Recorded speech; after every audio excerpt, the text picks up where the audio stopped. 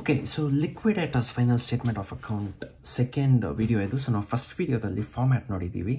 So ಹೇಗೆ ಇದನ್ನು prepare ಮಾಡ್ತೀವಿ, ಯಾವ ಆರ್ಡ್ರಲ್ಲಿ ಮಾಡಬೇಕು ಅಂತ, ಆ್ಯಂಡ್ ಆಲ್ಸೋ ಒಂದು ಸಿಂಪಲ್ ಪ್ರಾಬ್ಲಮ್ನ ಸಾಲ್ವ್ ಮಾಡಿ ಆಯಿತು. ಸೊ ಇದು ಇನ್ನೂ ಸ್ವಲ್ಪ ಅಡ್ವಾನ್ಸ್ ಪ್ರಾಬ್ಲಮ್. ಸೊ ಯೂಶ್ವಲಾಗಿ 15-16 ಮಾರ್ಕ್ಸ್ ಅಂತ ಪ್ರಾಬ್ಲಮ್ ಇದು. ಓಕೆ, ಸೊ ಪ್ರಾಬ್ಲಮ್ ನೋಡಿ, balance sheet of this company on 31st March 2015. ಅವರು ಕ್ಯಾಪಿಟಲ್ ಆ್ಯಂಡ್ ಲೈಬಿಲಿಟೀಸ್ ಕೊಟ್ಟಿದ್ದಾರೆ, ಪ್ರಾಪರ್ಟಿ ಆ್ಯಂಡ್ ಅಸೆಟ್ಸ್ ಕೊಟ್ಟಿದ್ದಾರೆ. ಈಗ ಒಂದೊಂದು ಐಟಮ್ ಎಲ್ಲಿ ಬರುತ್ತೆ ಅಂತ ನೋಡೋಣ. ಸೊ ಶೇರ್ ಕ್ಯಾಪಿಟಲ್ ಇದೆ. ಸೊ ನ್ಯಾಚುರಲಿ ಶೇರ್ ಕ್ಯಾಪಿಟಲ್ ಒಂದು ವೇಳೆ ಅಮೌಂಟ್ ಇದ್ದರೆ ನಾವು ಪೇಮೆಂಟ್ ಮಾಡ್ತೀವಿ.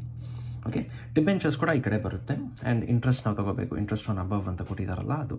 ಆ್ಯಂಡ್ ಔಟ್ಸ್ಟ್ಯಾಂಡಿಂಗ್ ಕ್ರೆಡಿಟರ್ಸ್, ಸೊ ಅವ್ರನ್ನ ಕೂಡ ನಾವು ಪೇ ಮಾಡ್ತೀವಿ. ಬಟ್ ಆರ್ಡ್ರಲ್ಲಿ ಬರಬೇಕು. ಆರ್ಡ್ರ್ ನಾವು ಪ್ರಿವಿಯಸ್ ವಿಡಿಯೋದಲ್ಲಿ ನೋಡಿದ್ದೀವಿ. ಆಮೇಲೆ ಅಸೆಟ್ಸ್ ಇದೆ. ಸೊ ಅಸೆಟ್ಸ್ ನಾವು ಬುಕ್ ವ್ಯಾಲ್ಯೂ ತೊಗೊಳ್ಳಲ್ಲ, ರಿಸಿಟ್ಸ್ ಕಡೆ ರಿಯಲೈಸ್ಡ್ ವ್ಯಾಲ್ಯೂಸ್ ತೊಗೊಳ್ತೀವಿ, ಅಡಿಷ್ನಲ್ ಇನ್ಫಾರ್ಮೇಷನ್ ಕೊಟ್ಟಿರೋದು. ಬಟ್ ಕ್ಯಾಶ್ ಇನ್ ಹ್ಯಾಂಡ್ ಮಾತ್ರ ನ್ಯಾಚುರಲಿ ಅದು ಆಲ್ರೆಡಿ ಕ್ಯಾಶ್ ಅಲ್ವಾ, ಸೊ ಅದಕ್ಕೆ ಅದು ಮಾತ್ರ ಯೂಶಲಾಗಿ ಫಸ್ಟ್ ಐಟಮಾಗಿ ತೊಗೊಳ್ತೀವಿ, ಎಷ್ಟು ಹಣ ಇದೆ ಅಂತ. Company vent into liquidation on the above date, ಅಂದರೆ 31st March 2015. The preference dividends wear in arrears for 2 years. So ಹಾಗಾದರೆ 2 years ಆ ಡಿವಿಡೆನ್ಸ್ ನಾವು ಔಟ್ಸ್ಟ್ಯಾಂಡಿಂಗ್ ಇದೆ, ಅದನ್ನು ಪೇ ಮಾಡಬೇಕು.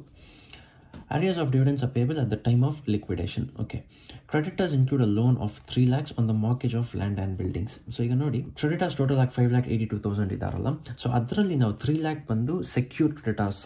ಯಾಕಂದರೆ ನಾವು ಲ್ಯಾಂಡ್ ಆ್ಯಂಡ್ ಬಿಲ್ಡಿಂಗ್ನ ಸೆಕ್ಯೂರಿಟಿಯಾಗಿಟ್ಟು ಆ 3 lakhs ನಾವು ತೊಗೊಂಡಿರೋದು.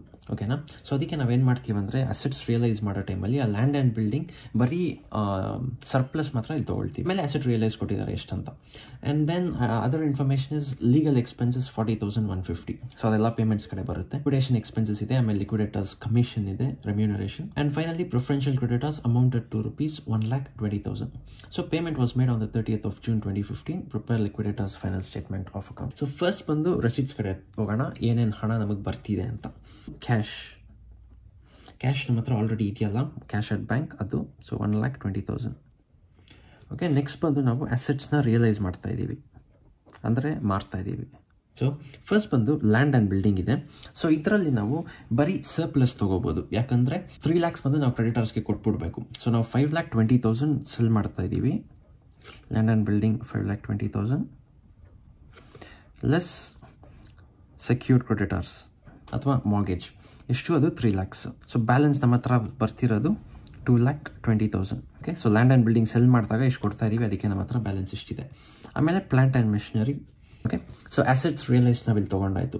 ಸೊ ಇದಕ್ಕೆ ಮೇಲೆ ನಮ್ಮ ಹತ್ರ ರೆಸಿಟ್ಸ್ ಅನ್ನೋದೇನೂ ಇಲ್ಲ. ಇದೆಲ್ಲ ಮಾಡಿದ್ಮೇಲೆ ನಾವು ನೋಡಬೇಕು ಒಂದು ವೇಳೆ ಕಾಲ್ ಮಾಡಬೇಕಾ ಶೇರ್ ಹೋಲ್ಡರ್ಸಿಂದ ಅಂತ. ಸೊ ಇವಾಗ ಪೇಮೆಂಟ್ಸ್ ಕಡೆ ಹೋಗೋಣ. ಲೀಗಲ್ ಎಕ್ಸ್ಪೆನ್ಸಸ್, ಯಾವಾಗಲೂ ಫಸ್ಟ್ ಲೀಗಲ್ ಎಕ್ಸ್ಪೆನ್ಸಸ್ ತೊಗೋಬೇಕು. Amounted to 40,150. Liquidation expenses. ಈಗ ನೆಕ್ಸ್ಟ್ ಲಿಕ್ವಿಡೇಟರ್ಸ್ ರೆಮ್ಯೂನರೇಷನ್. ಇವಾಗ 2 ಪಾಯಿಂಟ್ಸ್ ಇದೆ. ಸೊ ಫಸ್ಟ್ ಬಂದು 3% on assets realised. So 3% on assets realised. So total ಆಗಿ ಅಸೆಟ್ಸ್ನ ರಿಯಲೈಸ್ ಮಾಡಿದಾಗ ಎಷ್ಟು ಬಂದಿದೆ ಅಂತ ನಾವು ನೋಡಬೇಕು. ಇದೆಲ್ಲ ನಾವು ಸಿಕ್ಕಿರೋ ಹಣ ನಾವು ರಿಯಲೈಸ್ ಮಾಡಿದಾಗ. ಬಟ್ ಲ್ಯಾಂಡ್ ಆ್ಯಂಡ್ ಬಿಲ್ಡಿಂಗ್ ನಾವು ಆ್ಯಕ್ಚುಲಿ 5,20,000 ತೊಗೋಬೇಕು, ಯಾಕಂದರೆ ನಾವು ಸೆಲ್ ಮಾಡಿದಾಗ ನಮಗೆ ಬಂದಿದ್ದಷ್ಟು, ಅದರಲ್ಲಿ ನಾವು 3 lakhs ಕೊಟ್ಬಿಟ್ಟಿದ್ದೀವಿ. ಸೊ ಟೋಟಲ್ ನಾವು ಮಾಡಬೇಕಾಗಿರೋದು 520, 850, 130, 350 ಆ್ಯಂಡ್ 410. ಓಕೆ, ನಾವು ಮಾಡಿದಾಗ ನಮಗೆ ಬರೋದು ಬಂದು 22,60,000. ಓಕೆನಾ? ಸೊ 3% ಆನ್ 22,60,000, 67,800 ಬರುತ್ತೆ. 22,60,000 ಬಂದಂದರೆ ಅಸೆಟ್ ರಿಯಲೈಸ್ ವ್ಯಾಲ್ಯೂಸ್ ಟೋಟಲ್ ಮಾಡಿದಾಗ. ಸೆಕೆಂಡ್ ಪಾಯಿಂಟ್ ಏನಿದೆ ಅಂದರೆ 2.5% on amounts distributed among unsecured creditors. So 2.5% on unsecured creditors. ಆದರೆ ನಮ್ಗೆ ಇನ್ನೂ ಗೊತ್ತಿಲ್ಲ ಅನ್ಸೆಕ್ಯೂರ್ಡ್ ಕ್ರೆಡಿಟರ್ಸ್ಗೆ ಎಷ್ಟು ಕೊಡ್ತಿದ್ದೀವಿ ಅಂತ, ಅವ್ರಿಗೆ ನಾವು ಲಾಸ್ಟಲ್ಲಿ ಕೊಡೋದಲ್ವಾ. ಸೊ ಅದಕ್ಕೆ ಬೇರೆ ಐಟಮ್ಸ್ ತೊಗೊಂಡು ಆಮೇಲೆ ಫೈನಲ್ ಆಗಿ ನೋಡೋಣ. ಸೊ ಲಿಕ್ವಿಡೇಟರ್ಸ್ ರೆಮ್ಯೂನರೇಷನ್ ಆದಮೇಲೆ ನೆಕ್ಸ್ಟ್ ನಾವು ಕೊಡೋದು ಬಂದು ಡಿಬೆಂಚರ್ ಹೋಲ್ಡರ್ಸ್ಗೆ. ಸೊ ಡಿಬೆಂಚರ್ ಹೋಲ್ಡರ್ಸಲ್ಲಿ ನಾನು ಹೇಳಿದ್ನಲ್ಲ, ಫ್ಲೋಟಿಂಗ್ ಚಾರ್ಜ್ ಇದ್ದರೆ ಅವರು ಸೆಕೆಂಡ್ ಬರ್ತಾರೆ, ಪ್ರಿಫರೆನ್ಸ್ ಕ್ರೆಡಿಟರ್ಸ್ ಫಸ್ಟ್ ಬರ್ತಾರೆ. ಸೊ ಇಲ್ಲಿ ಫ್ಲೋಟಿಂಗ್ ಚಾರ್ಜ್ ಅಂತ ಇದೆ. ಸೊ ಅದಕ್ಕೆ ನಾವು ಅವ್ರನ್ನ ಆಮೇಲೆ ತೊಗೊಳ್ಳೋಣ. ಫಸ್ಟ್ ಪ್ರಿಫರೆನ್ಷಿಯಲ್ ಕ್ರೆಡಿಟರ್ಸ್ ತೊಗೊಳ್ಳೋಣ. ಅವ್ರು ಕೊಟ್ಟಿರೋದು ಇಲ್ಲಿ ಲಾಸ್ಟ್ ಲೈನಲ್ಲಿ ಇದೆಯಲ್ಲ, 1,20,000. ಆಮೇಲೆ ನಾವು ಡಿಬೆಂಚರ್ ಹೋಲ್ಡರ್ಸ್ನ ತೊಗೋಬೋದು. ಡಿಬೆಂಚರ್ಸ್ ಎಷ್ಟಿದೆ ಅಂದರೆ 6 lakhs ಇದೆ. ಆಮೇಲೆ ಇಂಟ್ರೆಸ್ಟ್ ಆನ್ ದಿ ಅಬವ್ ಅಂತ ಕೊಟ್ಟಿದ್ದಾರಲ್ಲ, ಅದು ತೊಗೋಬೇಕು. ಇಂಟ್ರೆಸ್ಟ್ ಬಂದು 48,000 ಇದೆ. ಈಗ ನೋಡಿ, ಫೈನಲ್ ಲಾಸ್ಟ್ ಲೈನಲ್ಲಿ assume that the payment was made on 30th June 2015 ಅಂತ ಇದೆ.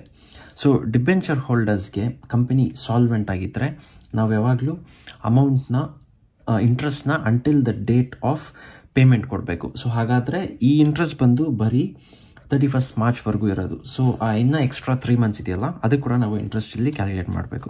So plus outstanding interest ಹೇಗಂದರೆ 6 lakhs into interest ಇರೋದು ಬಂದು 8% ಇಂಟು 3 out of 12 months. ಯಾಕಂದರೆ ಮಾರ್ಚ್ ಪೇ ಮಾಡಿದ್ದೀವಿ, ಸೊ ಏಪ್ರಿಲ್ ಮೇ ಜೂನ್ಗೆ ಮಾತ್ರ ಪೇ ಮಾಡಬೇಕು. ಸೊ ಇವಾಗ ಇದರಲ್ಲಿ ಎಷ್ಟು ಬರುತ್ತೆ ಅಂದರೆ 12,000. ಓಕೆ, ಸೊ ಟೋಟಲ್ ಆಗಿ ನಾವು ಇವ್ರಿಗೆ ಪೇ ಮಾಡಬೇಕಾಗಿರೋದು ಬಂದು 6,60,000. ಓಕೆ, ಸೊ ಅದು ಡಿಬೆಂಚರ್ ಹೋಲ್ಡರ್ಸ್. ನೆಕ್ಸ್ಟ್ ಬಂದು ಪ್ರಿಫರೆನ್ಷಿಯಲ್ ಕ್ರೆಡಿಟರ್ಸ್ ಆಯಿತು. ಈಗ ಅನ್ಸೆಕ್ಯೂರ್ಡ್ ಕ್ರೆಡಿಟರ್ಸ್ ತಗೊಳ್ಳೋಣ. ನೋಡಿ, ಫಸ್ಟ್ ಬ್ಯಾಲೆನ್ಸ್ ಶೀಟಲ್ಲಿ ಕ್ರೆಡಿಟರ್ಸ್ 5,82,000 ಇದೆ. ಅದರಲ್ಲಿ ನಾವು 3 lakhs ಬಂದು ಸೆಕ್ಯೂರ್ಡ್ ಕ್ರೆಡಿಟರ್ಸ್ ಆಗೋಯ್ತು. ಸೊ 582 ಅಲ್ಲಿ 3 lakhs ತೆಗೆದ್ರೆ 282 ಇದೆ. ಈ 282 ಅಲ್ಲಿ ನಾವು already preference creditors pay ಮಾಡಾಯಿತು. So minus 1,20,000 ಮಾಡಿದಾಗ 162 ಬರುತ್ತೆ. ಸೊ ಇವರೇ ಅನ್ಸೆಕ್ಯೂರ್ಡ್ ಕ್ರೆಡಿಟರ್ಸ್. ಸೊ ನಮ್ಮ ಹತ್ರ ನ್ಯಾಚುರಲಿ ಅಮೌಂಟ್ ಇದ್ದರೆ ಮಾತ್ರ ಇವ್ರಿಗೆ ಪೇ ಮಾಡೋಕ್ಕಾಗೋದು. ನಾವು ನೋಡಿದಾಗ ಅಮೌಂಟ್ ನ್ಯಾಚುರಲಿ ಇದೆ. ಸೊ ಈ ಕಡೆ 22 lakhs ಏನೋ ಬಂದಿದೆ, ಬಟ್ ಇಲ್ಲಿ ಜಸ್ಟ್ ಸ್ವಲ್ಪನೇ ಆಗಿರೋದು. ಸೊ ಆ ಅಮೌಂಟ್ನ ತೊಗೊಳ್ತೀವಿ, 162,000. ಓಕೆ, ಸೊ ಇವಾಗ ನಾವು ಈ ರೆಮ್ಯೂನರೇಷನ್ಗೆ ಹೋಗ್ಬೋದು. ಸೊ 2.5% ಆನ್ ಅನ್ಸೆಕ್ಯೂರ್ಡ್ ಕ್ರೆಡಿಟರ್ಸ್ ಅಲ್ವಾ. ಸೊ ಅವ್ರಿಗೆ ಅಮೌಂಟ್ ಇರೋದು ಬಂದು 1,62,000. ಸೊ ಅದು ತೊಗೊಳ್ತೀವಿ ಇಲ್ಲಿ. ಸೊ ಇದು ಮಾಡಿದಾಗ ನಮಗೆ ಬರೋದು 4050, 71,850 remuneration ಲಿಕ್ವಿಡೇಟರ್ಗೆ. Okay, so unsecured creditors ಆಗೋಯ್ತು. ಈಗ ನೆಕ್ಸ್ಟ್ ಯಾರಿಗೆ ಪೇ ಮಾಡ್ತೀವಿ? ಶೇರ್ ಹೋಲ್ಡರ್ಸ್ಗೆ. ಶೇರ್ ಹೋಲ್ಡರ್ಸಲ್ಲಿ ಫಸ್ಟ್ ಬಂದು preference share holders. Okay, so ಇವ್ರಿಗೆ ಫಸ್ಟ್ ನಾವು ಕ್ಯಾಪಿಟಲ್ನ ಪೇ ಮಾಡ್ತೀವಿ. ಸೊ ಕ್ಯಾಪಿಟಲ್ ಎಷ್ಟಿದೆ ಬ್ಯಾಲೆನ್ಸ್ ಶೀಟಲ್ಲಿ? 8 lakhs ಇದೆ. Okay, 8 lakhs ತೊಗೊಂಡಾಯಿತು. ನೆಕ್ಸ್ಟ್ ಅವ್ರಿಗೆ ಅರಿಯರ್ಸ್, ಡಿವಿಡೆಂಡ್ ಅರಿಯರ್ಸ್ ಇದೆಯಲ್ಲ ಅಡಿಷ್ನಲ್ ಇನ್ಫಾರ್ಮೇಷನಲ್ಲಿ, ಅದನ್ನು ಕೂಡ ಪೇ ಮಾಡಬೇಕು. 2 years ಅಂತ ಅವ್ರು ಹೇಳಿರೋದು. ಸೊ 2 years ಅಂದರೆ 8 lakhs. ಸೊ 8 lakhs ಬಂದು ಶೇರ್ ಕ್ಯಾಪಿಟಲ್ ಇಂಟು 6%, ಸೊ 48,000 ಆಯಿತು, ಇಂಟು 2 years. ಸೊ 96,000 ಅವ್ರು ಪೇ ಮಾಡಬೇಕಾಗಿರೋದು. So share capital plus dividend ಅಂದರೆ 8,96,000. ಡಿಫ್ರೆಂಟ್ ಶೇರ್ ಹೋಲ್ಡರ್ಸ್ ಆಯಿತು. ಈಗ ಲಾಸ್ಟ್ ನಾವು ಬ್ಯಾಲೆನ್ಸ್ ಏನಾದರೂ ಇದ್ದರೆ ಅದನ್ನು ಈಕ್ವಿಟಿ ಶೇರ್ ಹೋಲ್ಡರ್ಸ್ಗೆ ಪೇ ಮಾಡೋದು. ಓಕೆನಾ? ಸೊ ನಾವು ನೋಡ್ಬೇಕು ಬ್ಯಾಲೆನ್ಸ್ ಎಷ್ಟು ಬರ್ತಿದೆ ಅಂತ. ಸೊ ಈ ಕಡೆ ಟೋಟಲ್ ಅಮೌಂಟ್ ಅವೈಲಬಲ್ ಬಂದು ಇಲ್ಲಿ 20,80,000 ಇಷ್ಟಿದೆ. ಇವಾಗ ಏನೇನು ಪೇಮೆಂಟ್ಸ್ ಮಾಡಿದ್ದೀವಿ ಅದನ್ನೆಲ್ಲ ಮೈನಸ್ ಮಾಡ್ಕೊಂಡು ಹೋಗೋಣ. ಸೊ ಫೈನಲ್ ಆಗಿ ನಮ್ಮ ಹತ್ರ ಬ್ಯಾಲೆನ್ಸ್ ಇರೋದು ಬಂದು 50,000. ಸೊ ಈ ಅಮೌಂಟ್ನೆಲ್ಲ ನಾವು ಮೈನಸ್ ಮಾಡಿದಾಗ ಬರೋದು 50,000 ಆಯಿತಾ. ಸೊ ಇದನ್ನು ನಾವು ಈಕ್ವಿಟಿ ಶೇರ್ ಹೋಲ್ಡರ್ಸ್ಗೆ ಡಿಸ್ಟ್ರಿಬ್ಯೂಟ್ ಮಾಡಬೇಕು. ಈಗ ನಾನು ಪ್ರೀವಿಯಸ್ ವಿಡಿಯೋದಲ್ಲಿ ಹೇಳಿದ್ದೀನಲ್ಲ, ಈಕ್ವಲ್ ಆಗಿ ಡಿಸ್ಟ್ರಿಬ್ಯೂಟ್ ಮಾಡಬೇಕು. ಈಗ ಶೇರ್ ಹೋಲ್ಡರ್ಸ್ ಬಂದು 4,000 ಶೇರ್ ಹೋಲ್ಡರ್ಸ್ 75 ಪೇ ಮಾಡಿದ್ದಾರೆ, ಆದರೆ 12,000 ಶೇರ್ ಹೋಲ್ಡರ್ಸ್ ಬಂದು 60 ಪೇ ಮಾಡಿದ್ದಾರೆ. ಈಗ ಒಬ್ಬೊಬ್ಬರಿಗೆ ಎಷ್ಟು ಅಂತ ಹೇಗೆ ಈಕ್ವಲ್ ಆಗಿ ಮಾಡಬೇಕಲ್ಲ. ಸೊ ಅದಕ್ಕೆ ನಾವೇನು ಮಾಡ್ತೀವಂದರೆ ಲಾಸ್ ಪರ್ ಶೇರ್ನ ಕ್ಯಾಲ್ಕುಲೇಟ್ ಮಾಡಬೇಕು. ಓಕೆ, ಈಗ ಒಂದೊಂದು ಶೇರ್ಗೆ ಲಾಸ್ ಎಷ್ಟಾಗಿದೆ ಅಂತ ಕ್ಯಾಲ್ಕುಲೇಟ್ ಮಾಡೋಣ. ಸೊ ಅದು ಹೇಗೆ ಮಾಡ್ತೀವಿ ಅಂದರೆ ಫಸ್ಟ್ ಪೇಯ್ಡ್ ಅಪ್ ಕ್ಯಾಪಿಟಲ್ ಎಷ್ಟು ಅಂತ ನೋಡೋಣ.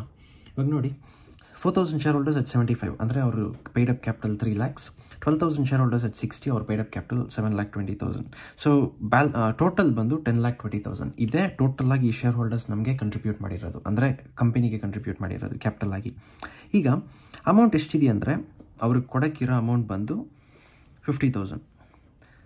ಸೊ 10,20,000 ಅವ್ರು ನಮಗೆ ಕೊಟ್ಟಿರೋದು, ಆದರೆ ಅವ್ರು ನಾವು ಅವ್ರಿಗೆ ಕೊಡ್ತಾ ಇರೋದು ಬರೀ 50. ಸೊ ಹಂಗಂದರೆ ಅವ್ರಿಗೆ ಟೋಟಲ್ ಆಗಿ ಲಾಸ್ ಆಗ್ತಾ ಇರೋದು 9,70,000 ಅಲ್ವಾ ಟೋಟಲ್ ಆಗಿ. ಸೊ ಒಂದೊಂದು ಶೇರ್ಗೆ ಎಷ್ಟಾಗ್ತಾ ಇದೆ ಅಂತ ನೋಡೋಣ. Loss per share 9,70,000 divided by 16,000 total shares. So 60.625 ಇದೆ. ಇವಾಗ ಒಂದೊಂದು ಶೇರ್ಗೆ ಇಷ್ಟು ಲಾಸ್ ಆಗ್ತಾ ಇದೆ. ಸೊ ನಾವೇನು ಮಾಡ್ತೀವಿ ಅಂದರೆ ಶೇರ್ ಹೋಲ್ಡರ್ಸ್ಗೆ ರಿಟರ್ನ್ ಮಾಡುವಾಗ ಇಷ್ಟು ಅಮೌಂಟ್ನ ಮೈನಸ್ ಮಾಡಿಬಿಟ್ಟು ಬರೀ ಬ್ಯಾಲೆನ್ಸ್ನ ಮಾತ್ರ ರಿಟರ್ನ್ ಮಾಡ್ತೀವಿ. 4,000 ಶೇರ್ ಹೋಲ್ಡರ್ಸ್ 75 ಪೇ ಮಾಡಿದ್ದಾರೆ, ಅವ್ರಿಗೆ ಲಾಸ್ ಆಗ್ತಾ ಇರೋದು 60.625, ಅಂದರೆ ಪ್ರತಿ ಶೇರ್ಗೆ ಲಾಸ್ ಆಗ್ತಾ ಇರೋದು ಇಷ್ಟಲ್ವಾ. ಸೊ ಅದಕ್ಕೆ ಇಷ್ಟು ಅಮೌಂಟ್ ನಾವು ಪೇ ಮಾಡಲ್ಲ ಅವ್ರಿಗೆ, ಬರೀ ಬ್ಯಾಲೆನ್ಸ್ನ ಪೇ ಮಾಡ್ತೀವಿ. ಸೊ 75 ಮೈನಸ್ 60.625 ಮಾಡಿದಾಗ ಬರೋದು 14.375. ಸೊ ಈ ಅಮೌಂಟೇ ನಾವು ಈ ಶೇರ್ ಹೋಲ್ಡರ್ಸ್ಗೆ ಕೊಡ್ತಾ ಇರೋದು. ಈಗ ಈ ಕಡೆ ನೋಡಿ, ಇವರು 60 ಪೇ ಮಾಡಿದ್ದಾರೆ, ಆದರೆ ಲಾಸ್ ಆಗ್ತಾ ಇರೋದು 60.625. ಓಕೆ, ಸೊ ಇವ್ರು ಬಂದು ಆ್ಯಕ್ಚುಲಿ ನಮಗೆ ಕಂಟ್ರಿಬ್ಯೂಟ್ ಮಾಡಬೇಕು. Okay, so loss per share ಇಷ್ಟು, ಆದರೆ ಇವ್ರು ಪೇ ಮಾಡಿರೋದು ಅದಕ್ಕಿಂತ ಕಡಿಮೆ. ಸೊ ಅದಕ್ಕೆ ಆ ಬ್ಯಾಲೆನ್ಸ್ನ ಕೂಡ ಅವರು ಕಂಟ್ರಿಬ್ಯೂಟ್ ಮಾಡಬೇಕು. ಸೊ ಈ ಕಡೆ equity share holders, so 4,000 share ಹೋಲ್ಡರ್ಸ್ಗೆ ನಾವು ಪೇ ಮಾಡ್ತಾ ಇರೋದು 14.375. ಅದೇ ಥರ ಈ ಕಡೆ ಪ್ರೊಸೀಡ್ಸ್ ಆನ್ ಕಾಲ್ಸ್ ಮೇಡ್, ಆ ಮಿಕ್ಕಿರೋ 12,000 ಶೇರ್ ಹೋಲ್ಡರ್ಸ್ಗೆ ನಾವು ಕಾಲ್ ಮಾಡ್ತಾ ಇದ್ದೀವಿ. ಎಷ್ಟಂದರೆ 0.625. ಒಂದು ಇಲ್ಲಿ 7,500 ಬರುತ್ತೆ. ಸೊ ಈ ಕಡೆ ಬರೋದು ಬಂದು 57,500.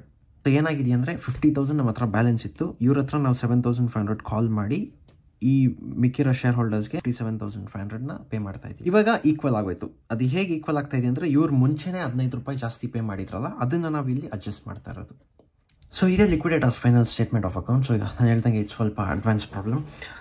ಎಲ್ಲ ಕ್ಲಿಯರ್ ಆಗಿ ಹೇಳಿದ್ದೀನಿ ಅಂತ ಅನ್ಕೋತಿದ್ದೀನಿ. ಬಟ್ ಎನಿ ಡೌಟ್ಸ್ ಇದ್ದರೆ ಹೇಳಿ, I try to explain it even more clearly.